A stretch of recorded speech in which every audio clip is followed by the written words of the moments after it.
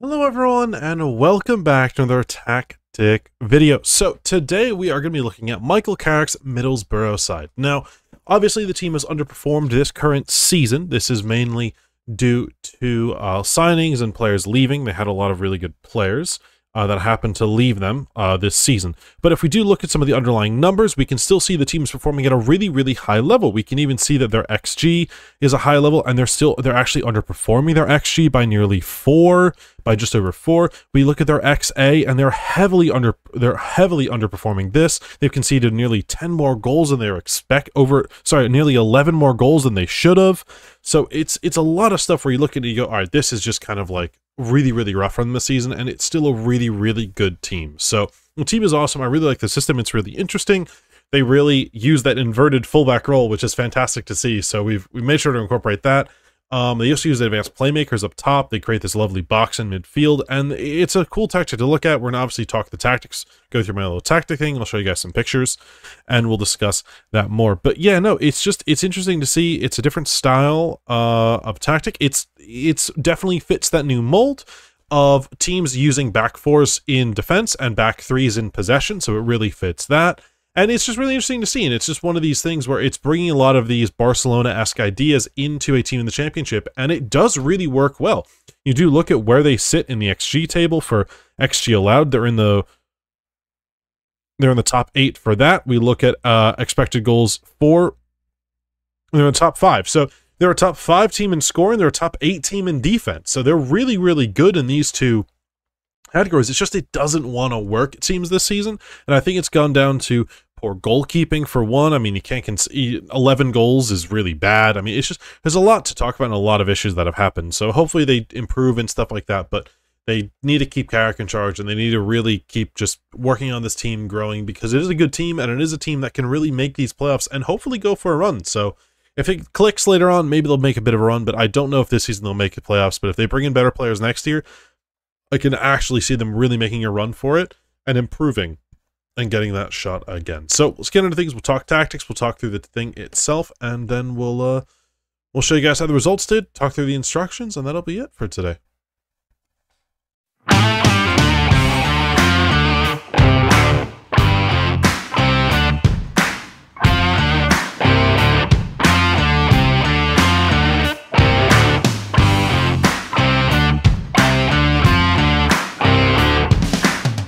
So everyone, we're going to talk quickly about the tactics of Michael Carrick's team. So some things to first discuss and talk about are, Carrick is still a very new manager.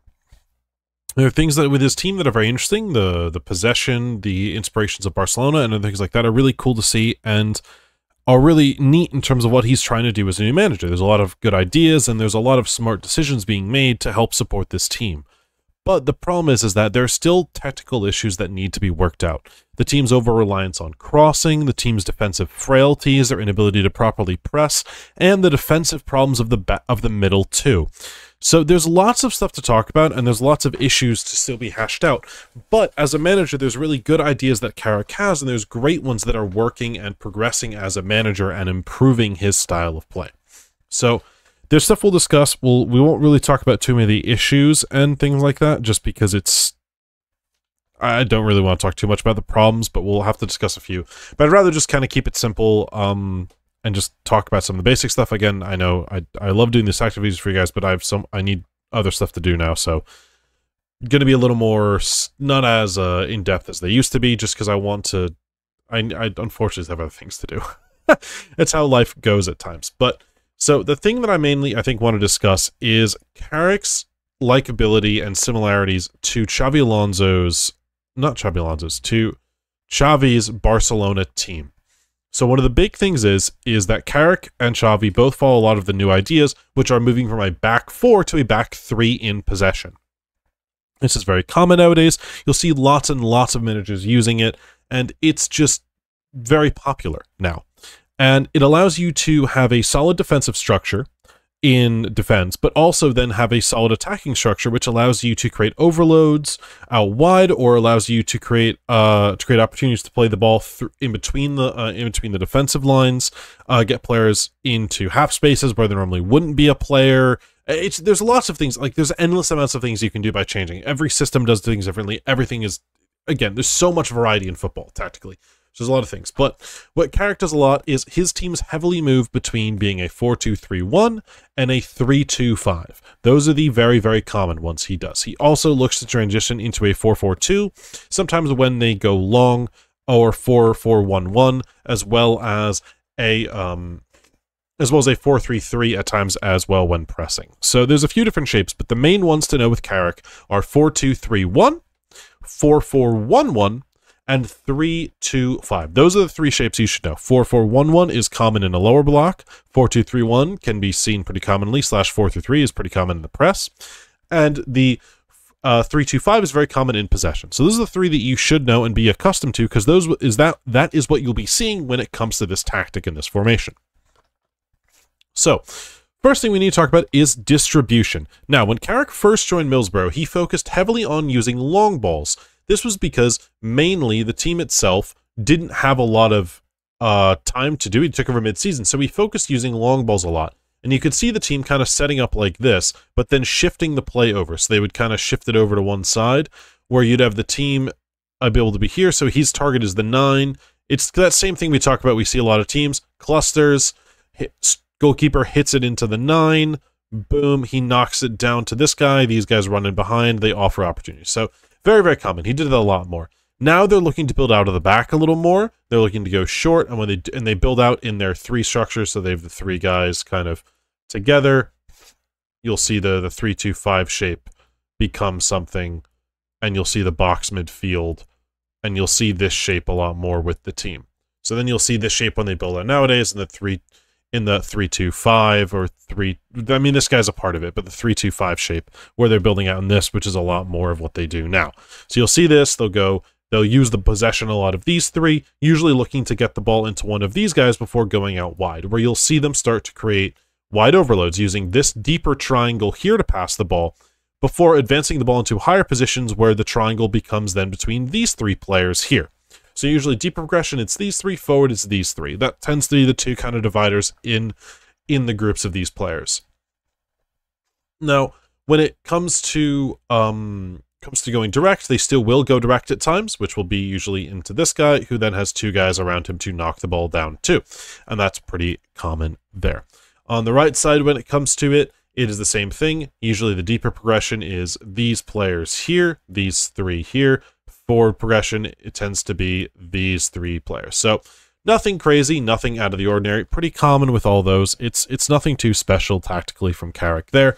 The stuff that is more interesting is when the team transitions to the final third, which is where I'd say the team is the most interesting of the championship teams I've looked at so far. So we'll get into that. Now, one thing to know about Carrick is the team is still, unfortunately, too heavily reliant on crossing and crosses into the box. This is somewhat of a problem for the team. But it's something that also is quite interesting because it's not something you'd expect from a high possession side. Now, these 2 in the middle here, Howson and Hackney, have been incredible in possession. They've been really, really great to have so far and been really, really useful. Sorry, just trying to have to set this up. It's a little lopsided. It's kind of wonky to look at. Keeper's usually back here. Kind of like this. So this is usually kind of what the team, I'd say, looks like. It's a little janky, little wonky at times. This guy here, we'll give it to the keeper. This guy here's job is to stay wide and provide width and push and create space, create room in the half spaces for players to get into. This guy's role it operates as a shadow striker at times. You see Rogers here, you see Greenwood here, and they're guys that can play as the 9, so they're playing as the 10, so they push kind of high being that secondary striker. You see McGree or more playmakers tend to be on the left, and they tuck in and sit in this left half space role here. Usually right in between the fullback and the center back, or much more centrally, right by the center back. But one key thing is they're almost always in between the defensive and the midfield line of the opposition. This is pretty key to them because it's quite important is to getting them in the right position to be able to play balls through teams and have open players. Because as long as there's someone there, we'll set up a team here.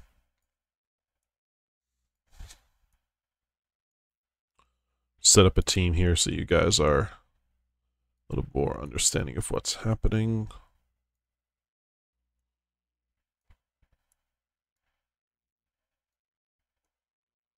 to give you a better idea of what's happening. Usually, teams over here will try to deal with these people. So the 9, this guy will deal with the 9. He'll probably deal with these guys. So they'll be like this. They'll probably drop a midfielder in to deal here. And now these guys have to deal with this. What do they want to do? All right, they're going to deal with these guys. Now he has to drop in here, which probably won't happen. He'll probably stay out wide. Or one of these things like that. It becomes an issue.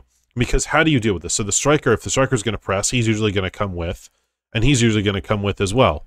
And this guy has to worry about this guy because he's kind of back here in a back 3. So see what I mean? There's always going to be this issue of someone usually gets left open because the keeper is being used in possession, so there's going to be something. But normally, there will be space if we just set them up in a normal shape, kind of like this, which is what they'll be like.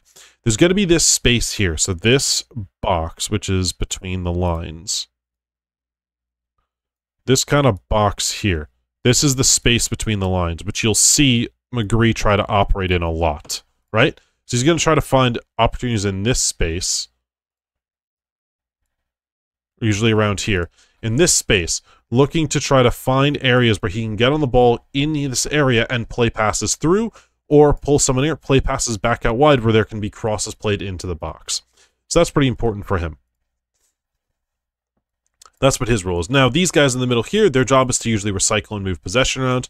They'll get played into here. They can go wide. If this guy steps, he drops in. They can go forwards here. They'll be great recyclers. These two guys are really, really key in terms of moving the ball around and recycling possession, while these two look to drop in and offer other options for these guys to move the ball around. And you'll see this 4 become quite a box at times, moving the ball and shifting around in the middle once it clears through these central defenders.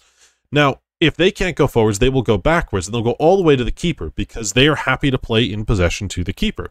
This then can force teams to press onto the opposition, forcing them into these areas, now creating space in behind for these players. So if these guys press high and there's nowhere to go, Stefan can hit it long into one of these guys to knock it down, or one of these guys can drop in, they can play it to him, he might step, he can drop in, ping, ping, boom. Now they have an advantage in this area here, and they can play through you really quickly because of the way this box is set up. There's a lot of opportunities for 1-2s and other things like that.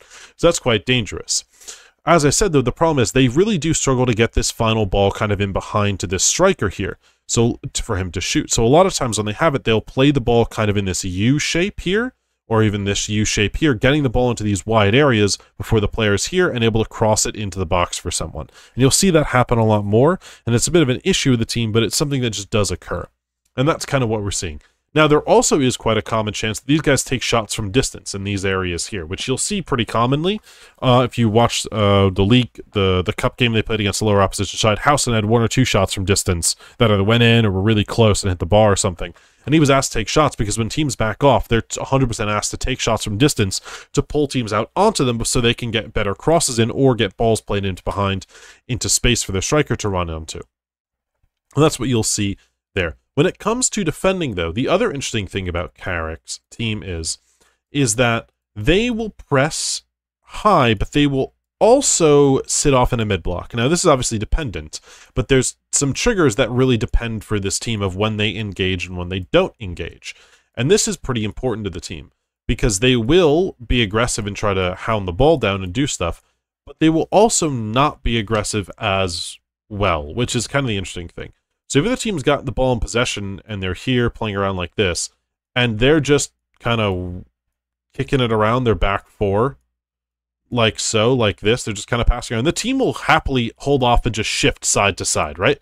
They'll just shift and shift and shift. And they'll wait until the opportunity arises, maybe a poor touch or something like that, and then they'll go a little more and press to force you to go backwards or go forwards into more pressure where they have midfielders here. And that's what they tend to do. Now, it's not a perfectly good system. It's not done great this season either. It's really struggled for them.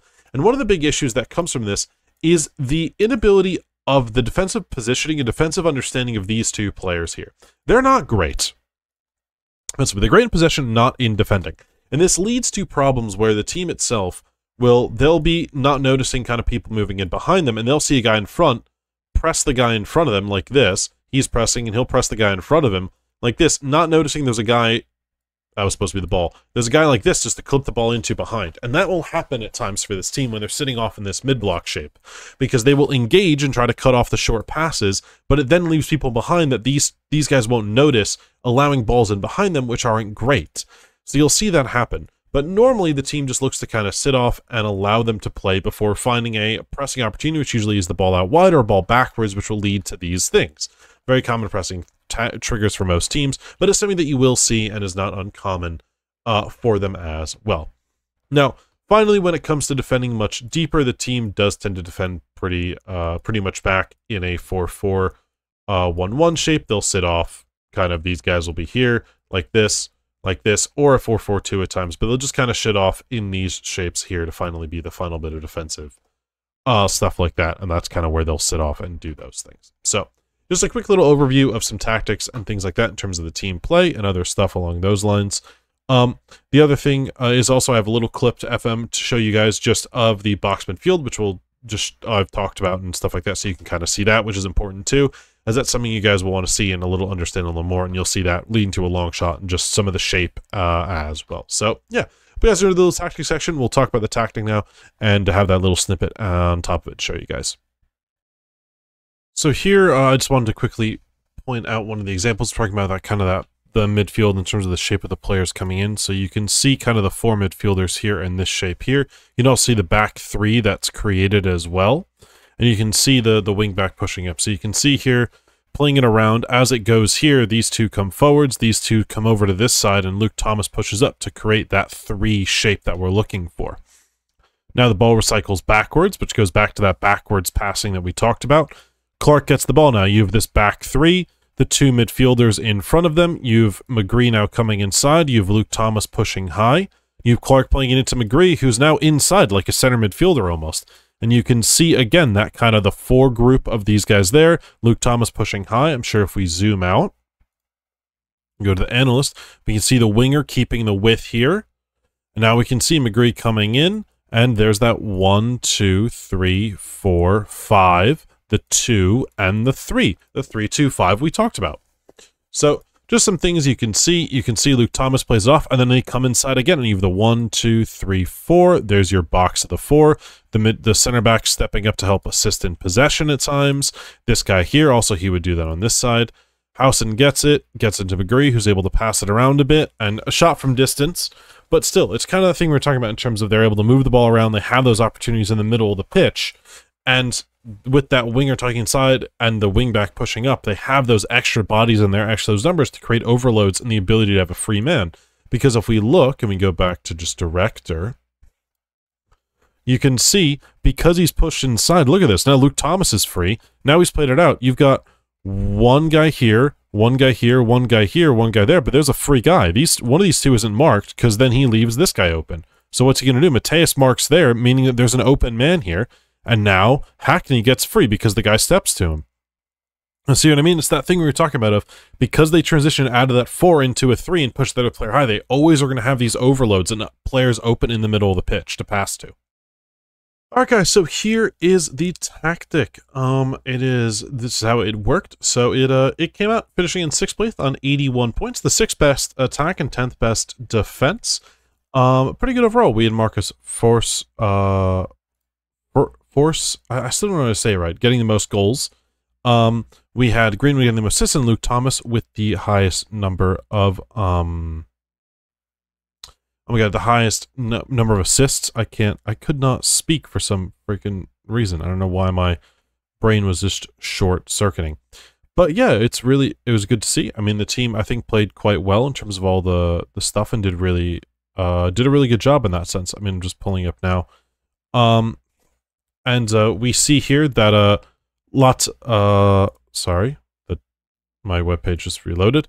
But we look at Latela. He's got the most goals as the striker position, so that is the same thing here. Again, this is the current season versus past season, so not the same in terms of the number of goals scored. Is not going to be a perfect match, but still, Latela's got the most. And you've got Isaiah Jones coming in next. When you look at assists, we look at Morgan Rogers, who played out on the wing, and I'm going to assume Greenwood did the same. He played as the 10 mainly.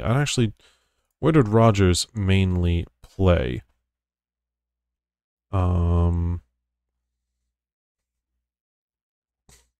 the middle. Rogers has actually mainly played as the 10. So, yeah, that is that same thing. So the 10 mainly getting a lot of the assists, so that's perfectly fitting there. We see him playing in the last 5 games. He's played as the 10 in 4 of them, and then one of them he played up top against Millwall. So we can see that's very true. That fits that one as well. We even can see that Crooks and Barlasser on the assists as well, being the deeper lying playmakers. And if we go here, we see, yep, there you go. You can see Howson getting on in terms of that. We can also see Isaiah Jones up there. Pretty boom, there you go. The 11 goals, 9 assists, so pretty high up there as well with them. We also see them Silvera, which I guess just didn't play as much.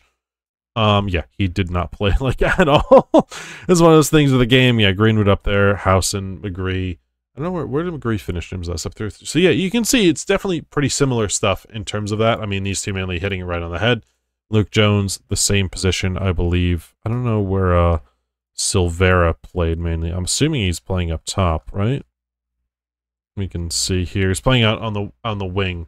Thomas is going to be that fullback there, so he's getting more of the assists. But still, just good to see similar people getting those assists and getting those things like that, which is nice because you always want to make sure they're the same and kind of on the money in those departments. But that's always good to see. The goals, again, as we were saying, these guys getting in on the goals, which is pretty common as well. You see Rogers, who's played that 10 role, getting in a lot of the goals and the assists, which we had Greenwood here, so pretty good in terms of those numbers. Striker getting a lot of goals, little assists.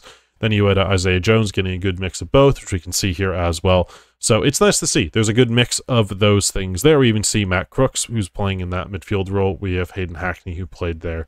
But yeah, it's good to see. You just get that nice mix of things as well, and everything kind of working in perfect harmony. Just all those things. That's nice to see. It makes me feel good to see that stuff is on the money and matching pretty well for what we want to see with the team. So I'm very, very happy with that to make sure that everything is connecting quite well. So that's always good. Now, if we do look at some of the stuff like the stats around the team. So if we go to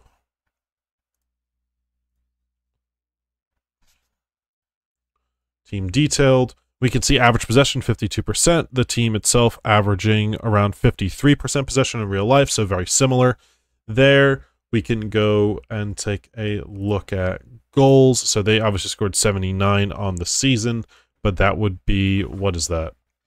79 divided by 48. Do some math. Averaging about 1.6 a game in real life. They've scored just, yeah, not too far off that as well in terms of goals scored, because they are on 46 goals, which in 33 games, so just a little above that as well. So yeah, we're definitely hitting some of these numbers pretty similar, which is good to see. The overperformance, that's going to be a different thing. Here we're on 8th in scoring. They're on 6th in real life. We're 10th defensively. If you look at defensive numbers, they're a little higher. They're a little they're a top 8 defensively, so we're top 10. So similar. We're not too far off a lot of this stuff. We're pretty similar in these numbers, which is really, really important to see, that we match kind of the same thing to what we're looking like in real life. Now, Middlesbrough are underperforming. We kind of hit the numbers that we were expected to perform. But if we do look on home, we can see the data hub. The team actually should have finished a little lower down, but the team did overperform slightly in terms of where the expected position was, which is not always good to see. But we did also finish up here, while in real life the team is currently sitting much further down the table. So that is the difference here, that we are finishing kind of probably where they should be compared to other stuff like that. So that's really good to see. As well, it's always important just to find that stuff and see where those things lie. So that's just great. Seeing those numbers is always really important. In terms of the stuff, the performance, Skybet Championship, they obviously lost in the playoffs to Southampton. You guys probably saw from the bit in the top right, which shows they lost in the playoffs, unfortunately, Southampton. But hey, good enough to make the playoffs. Knocked out by Sheffield United in both cups, which is pretty funny to see. So it's kind of annoying, but it's still pretty funny to see both cups. They were knocked out by the same team, third round and second round. Obviously, real life, they went a little further in one of the cups, but still pretty funny to see that happened. But on top of that, yeah, it's pretty similar. You can see that stuff. Obviously, we talked about how the team played out in terms of how it looked like itself beforehand. But yeah, just good stuff to see. In terms of the tactic itself, this is what it looks like. It's very similar to some other tactics on this as setup as well, but it's just kind of one of those things where I think because of the team being the same, it's going to look very, very similar. But yeah, so on the right, we have that role, which is mainly played by the right back. So That's been played by a few different characters, but last season it was mainly played by Tommy Smith. This season it's been played by a bit more host of characters, but that's the inverted fullback role, so there's no additional instructions on him. The Superkeeper on Sport, maybe been Sidney Dieng this year. Bit of a drop-off for him compared to Zach Steffen. Your right center back is center back on defend. Your left center back, ball-playing defender on support, who is ball-playing defender on defend, who's got stay wider, so he's there to help support attacks on this right side, while this guy is doing the same thing on this, on the right side, he's doing the same thing on the left side. You saw the shape stays pretty static there, so I don't want them dribbling more or anything like that. They're all going to hold position with their whole position on, which is good to see. They're just going to pass the ball a little more, which is nice. So wingback on attack is on stay wider. We want him staying wider to really create that play and really stretch it there. Remember, when we see these guys attack, move into these roles, we see them moving a lot more, so it looks like this. Remember, it looks a lot more like that in attack. So that's kind of what we're hoping to see. He shifts wider as well, but that's what we're kind of hoping to have in attack with that, which is why he's a wingback on attack here. So if we look, actually here, I'll just reload this, make it easier on myself. Game. Ah, there we go. I think it's version 1. No, this is version 2. So I did 2. There was 2 tactics I settled on. I couldn't remember which is it. But this is version 2. It won't be named version 2.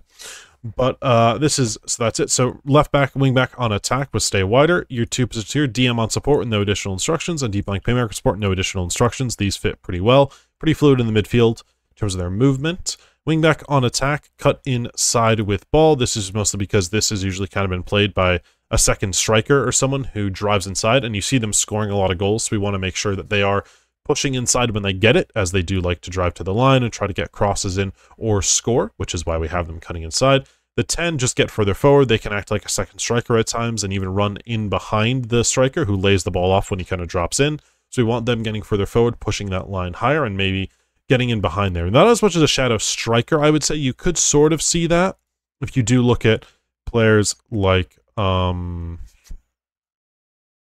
where is Rogers? Is he not in the first team?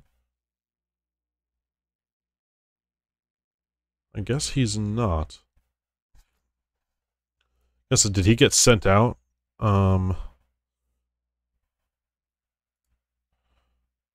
Crooks left for Real Salt Lake. Ugh. Lewis O'Brien joined. I guess is he still on the team? Yeah, he is. Oh, he just didn't do very well. I'm trying to see. I guess where's Rogers? What the hell? All right, I don't know where Rogers is. Is he in the second team?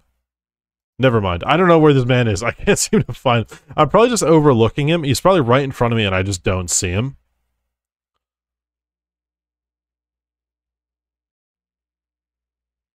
Yeah. But he could do a bit more of that role. Even in Greenwood, you see here, he can definitely play as a striker, and also here sees a bit more of the shadow striker role, which you could kind of play, but I felt this position worked better. The shadow striker would stop him from being that box midfielder we're looking for and kind of play over here. Too often the shadow striker would go higher up, so that's why we have him on attacking mid on attack. On the left side, we have advanced playmaker on support, which is sit narrower. Again, he tucks in here and kind of creates that playmaking role, that higher playmaker that we're looking for in the midfield. So that's almost the same as if we had an advanced playmaker as a 10, but defensively it allows us to defend a lot better in that kind of 4-4-1-1 shape, which is much nicer to see. And finally, up top is just advanced forward on attack. No additional instructions there. Play with a positive mentality. This is to ensure we have a higher level of possession. Not loads, but some. The team looks to play down the wings, with the side on the left having the overlapping player. They're fairly narrow, and they do look to pass into space. This is to get the ball in behind to some players with a shorter passing distance and a higher tempo. They have overlap on the left, and they look to play down the sides with playing out of defense as well. No additional instructions here. Finally, in transition, they look to counter and counter press. Now, do you remember, as we talked about earlier, they do like to play some long balls as well, so they don't always have the same build-out shape, which means that we don't want to select anything here. Finally, the team plays a bit more of a higher, more advanced mid block, so you could at times have this on higher, but I felt that it didn't really work at times, so I have standard with step up more, which I feel suits it a lot better. Trigger press is not 100% more often, as the team is in a mid block, so we don't want them getting pulled out of position here. And present goalkeeper short distribution, we want them to kind of push up a little more when there is that short press to force the long ball. They also are aggressive. We want them to be sure to get stuck in as well. So those are all your instructions there. So that's the tactic. That is what we're looking for. I hope you guys did enjoy this one. And yeah, be sure to let me know if there's any questions you have about the tactic or roles or anything like that. Be sure to answer them in the comments. And thank you guys for watching. Catch you guys in the outro. Thank you so much for watching today's tactic video, everyone. I hope you guys enjoyed this one on Michael Carrick's Middlesbrough side. Now, it wasn't the most perfect one of smashing the league title or anything like that, but I just think that this year with the weaker side, and it's clear even with the underperformance and the numbers in real life, that unfortunately, as good as this team may be in terms of tactically, it just doesn't really want to work in those other senses of it. So I think there's a lot of things that have kind of sadly seen them underperform in the game and in real life. But, you know, that's how it goes. Not everything is going to be perfect. But we still made the playoffs, finishing in 6th place. 81 points is not too shabby at all. And again, losing Southampton, not surprising. It is surprising to see Norwich go up, but still, lost Southampton is not the worst thing in the slightest, especially for a team that is competing with many others with that parachute payment money gone. So really proud of them and how the tactic did. Happy with how it looked, happy with how it was executed, and all that fun stuff. So thank you so much, guys. Remember, if you did like this one, like and subscribe and hit the notification bell so you don't miss out on future tactic videos. If you guys also want to check out some of our Let's Plays that we have going, as well as some other tactic videos, you guys can do so by following on the description below for Let's Plays, or for at the end of this video, will be links to more realistic tactics or just any random FM tactics that I have tested and created. Remember, all tactics I've made, created by me, and you can thank guaranteed on that one. They're all done by myself. And hopefully you guys do enjoy this stuff, because I've loved it, and it's really, really awesome. But next time we focus on Mark Roberts' Coventry, and I hope you guys look forward to that one, because I am as well. So, thank you again, everyone. I'll be sure to catch you guys in the next one.